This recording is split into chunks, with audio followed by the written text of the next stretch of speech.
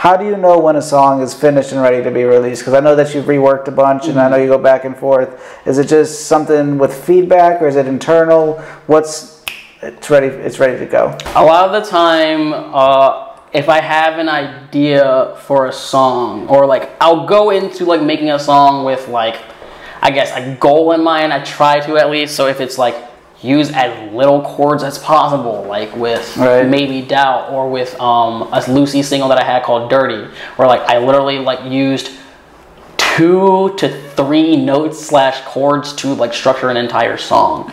Or if it's like something like I want to make a ballad, like Shadows, that took the longest time to make, because I would literally hear certain aspects of a song, like, man, it would sound cool if something else was in here. I don't know what it's missing, but it almost sounds like there's a space I can still fit something in. And if there's still space I can fit something in, it feels like the song is not quite finished.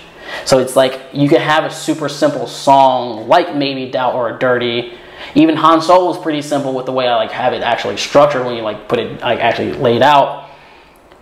It's just the matter of, is there space left in this song for me to add something else without it taking away from the actual sonic integrity of the song? Gotcha.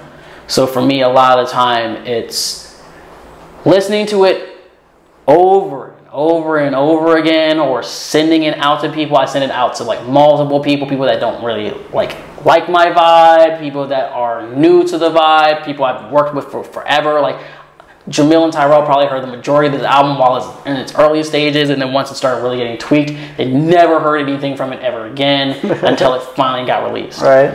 You know, so it's like stuff like that where like I'll literally send it to like other people. Like sometimes I sent the whole project to random people that I'm like, yo, I don't know if you'll like this. All right. Listen to it and tell me how like you feel. Those are some of my favorite messages that I get, like the unsolicited, like just looking for feedback, opposed to like, I'm trying to get 1 million views, look, check my shit out. Yeah. But like, I'd like to not listen to the same shit all the time. Mm-hmm. Like a lot of people aren't like that. They get in that one lane. Yeah. Like I like you were saying earlier, I like down south hip hop and that's it, or whatever. But a crazy girl I met like 15 years ago, nothing good ever came from this except one quote of, there's no such thing as bad music, just music that's not for you, not right now. Yep. Which when you break that down, you're like, that's exactly stuff I did in like 10 years ago. You go through some more life experiences, you're like, oh, I like that now. Or you hear different things, or you learn. Even some artists I've had on, I haven't been a huge fan of their music until then you sit down and you talk with them for an hour and you kind of see the process and you see all that goes into it, and then you listen to it again and you're like, oh, I like that now because I like the story behind it, opposed to just like the sonic value or the lyrical value or something. Yeah, that's one thing I feel about